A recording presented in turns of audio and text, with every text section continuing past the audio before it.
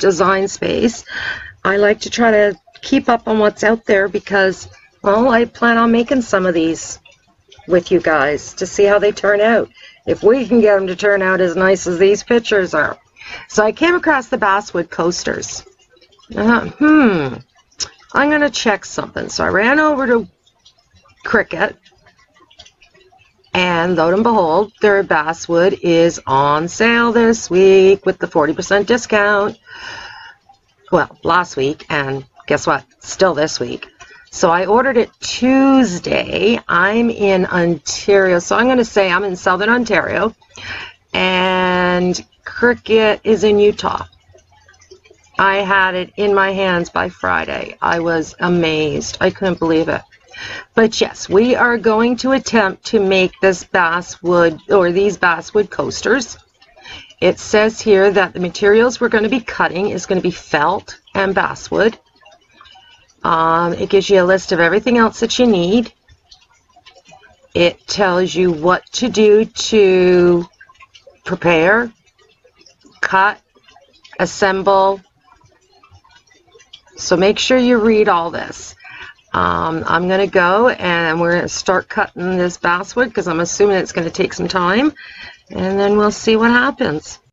So just like it says to do, I've got my strong grip mat, and I've got a package of my, let's get something to open this with.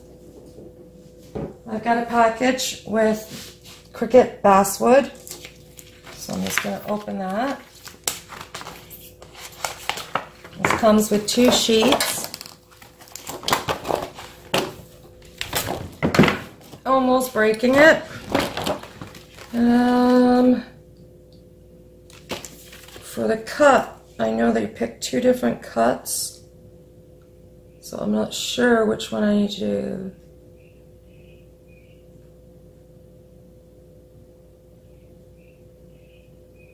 It just says search for basswood.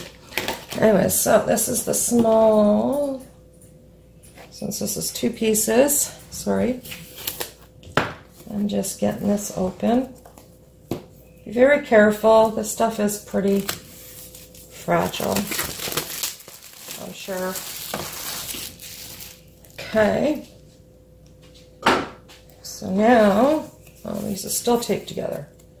Oh my goodness.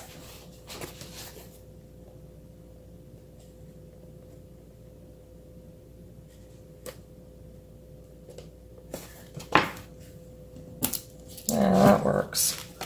There's another one here. Okay, so we got my 1 piece. Move that out of the way. And we gotta just take the cover off. Let me just close this for a minute. The cover has to come off, obviously, of the mat. It says to secure the mat with tape. So I am lining. Why is that so blurry? Okay, so that's got beautiful grain. I'm lining this up. I've got some painter's tape, and I'm going to add some extra security, like it says to do, with painter's tape, just to give it, I guess, an added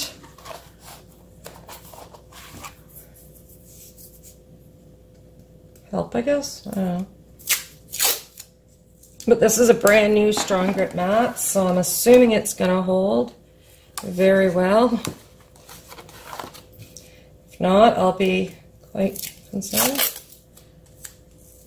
Okay, so now we've got all this.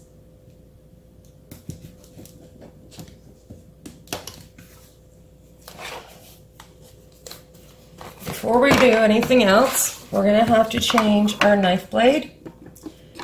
So there's my knife blade. Knife blade is one that has the sprocket, and just like that, a blade, like a knife. That's your knife blade for your maker. It's going in where your other blade goes. So just pop that out, put that to the side, put this in. Your machine will figure it out and know if it's the right part, and it will also know if it's in there properly. So now we're going to, we've got the little white wheels all off to the right side. We're going to put that in. And I'm just going to go press start on the computer. So now with everything ready, and move you a bit closer to make sure you can see this when it happens and works. We're going to press go. It's going to check to make sure I have the right blade.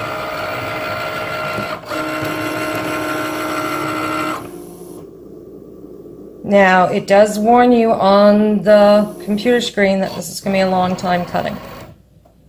So it's checking the blade.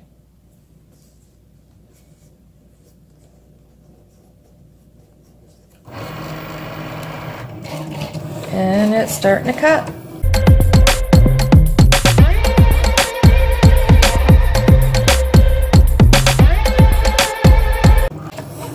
So it does state that it's going to take 14 passes. That's a fair amount, but you can just go do something else why it's cutting. And also, if you don't have a lot of detail, it won't take as long because each of those cuts or passes will be pretty quick. I can already see some of the cuts in there.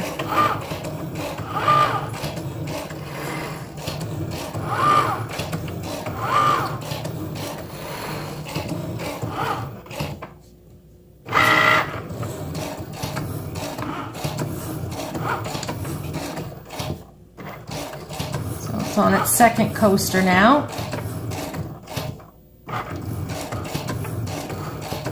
I do hope that I have better luck with the basswood than I did with the chipboard. We will have to try that one again though.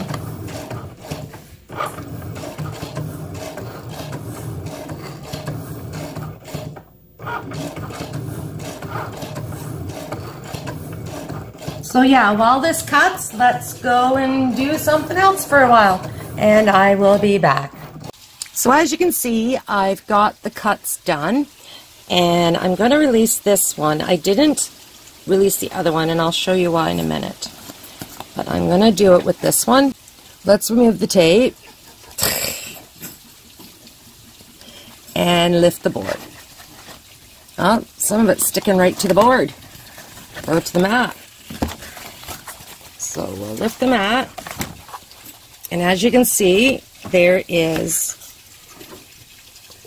the base layer. So remove my mat. Here's the other ones, and we can pretty much pop them out, but I am going to go over it with an X-Acto knife. The problem is the first layer did not do as well. I did break a little piece here, but I've got it, and I'll be gluing it back on.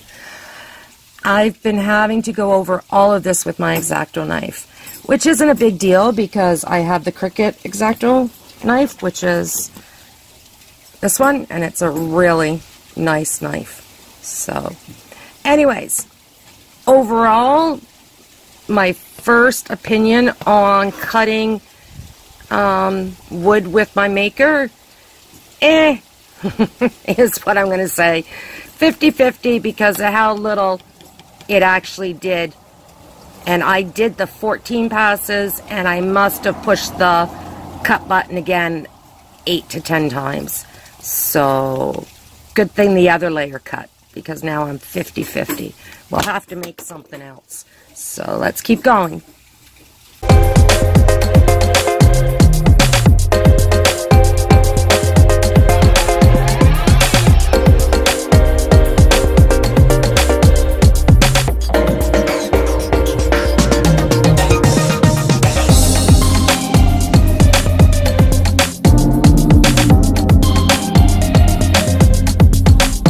see, I've sort of made some extra steps, or went ahead a bit.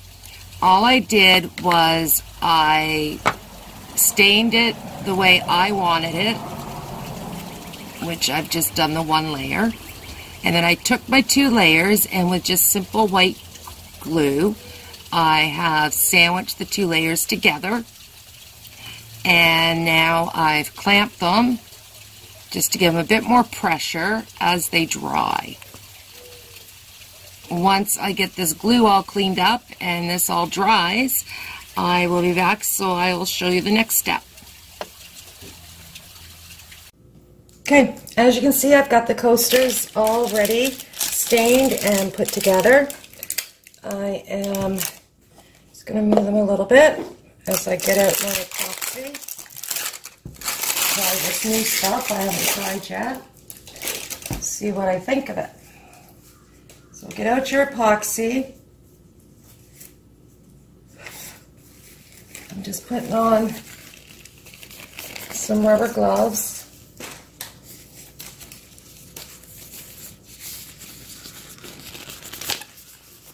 And like all epoxy, you are using equal amounts. So I'm going to eyeball it. I do pretty good so far. Haven't had a problem with it. It might make a mess. Don't need a whole lot for this one. Make sure you've got something on the surface, protecting your surface. In this case, I'm just using a garbage bag. There, that's more than enough, I think. I also, I'm not sure if you can tell, but I have the coasters up on cups. This is so they can drip. So that was one of them. Now let's move that cup and get this one.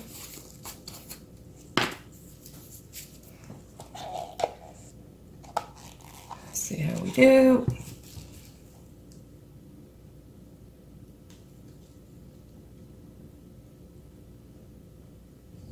Yogi, don't even start, please.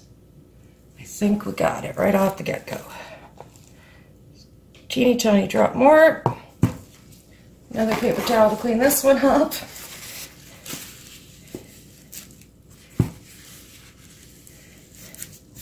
Okay.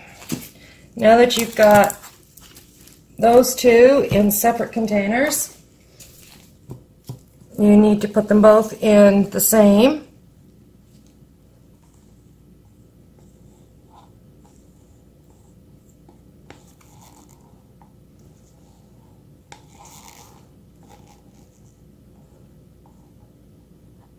Try to get it all out, or as much as you can. So you want to try to keep it as close to equal proportions. So that is very important to scrape your container extremely well. Okay, now for this product, I'm just going to stick this in there. It says to stir for 2 minutes, so let's get started.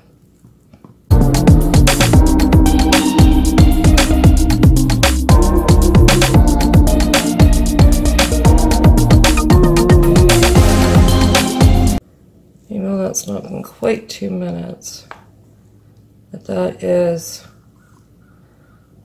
well mixed. Very confident on that one.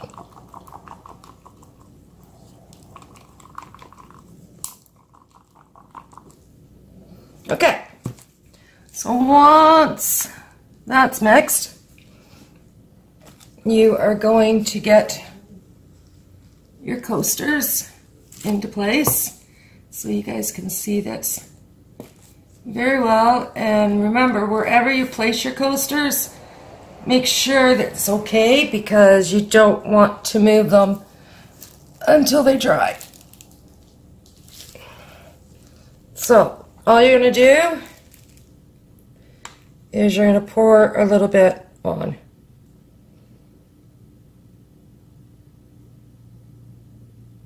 And give it time to settle in to the different layers that are there.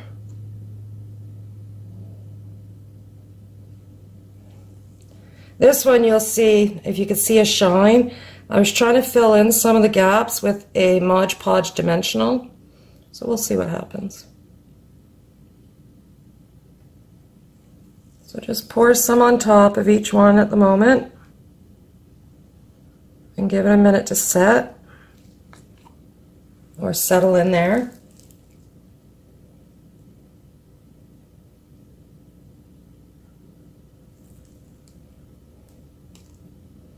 It's classified as a self-leveling, so we'll see.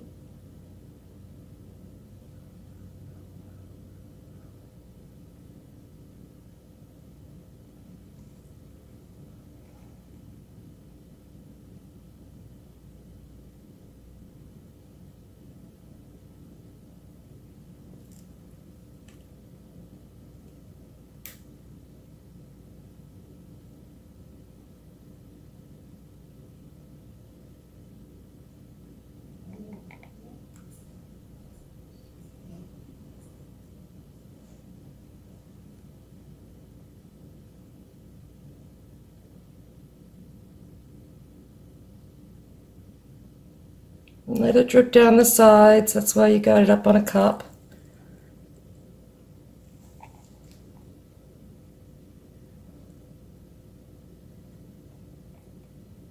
And it helps because you need to seal the sides too, so just let it drip for a few minutes.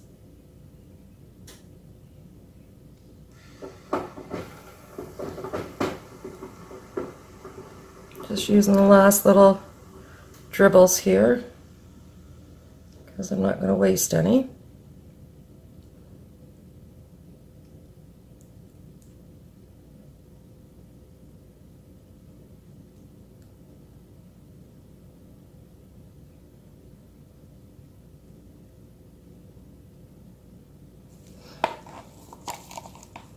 And that's it.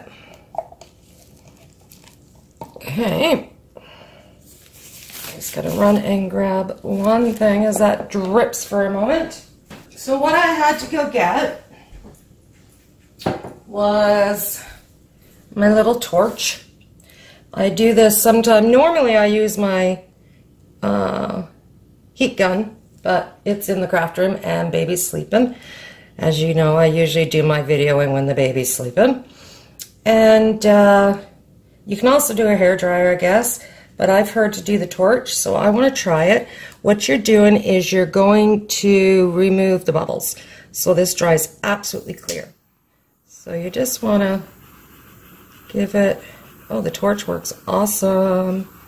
A lot nicer than the heat gun also does. So yeah, so from now on, when you need to remove bubbles, use a torch. Okay. Oh, there's a few more right there.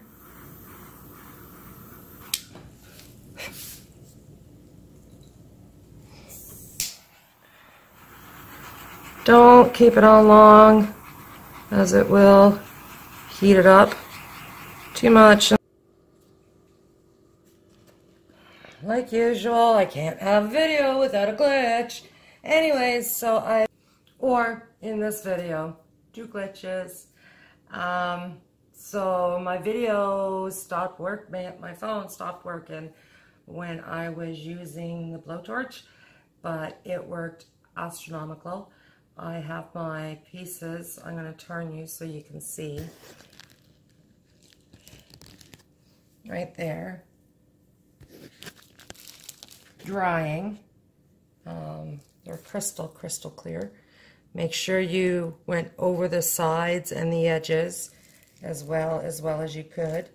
I wish I still could, but it's already starting to dry. See, that's gotten tacky. Do not touch them at all. Do not touch them at all. Not at all. Instruct the kids to stay 10 feet away. you want them to dry perfectly. That's the whole point. So leave them if you can, depending on what size. Like if you just use the little shot cups, then it's not going to be too high off the ground. So you should be able to find a plastic container maybe that would fit over top of them. And this way you can make sure no dust, dirt, dog hair, cat hair, whatever, gets onto them. So anyways, guys, that's the craft. That is how to cut basswood with the maker and how to make their project, the coasters. I enjoyed doing it very much with you guys. When it totally dries, I will show you pictures, but until next time, we will talk to you later. Hey, by the way, don't forget about my affiliate links below, please, and subscribe to the channel. Also, like the videos, hit the bell thingy for notifications of all of my next videos as soon as they're released. So, yeah, until next time, guys, take care and happy crafting.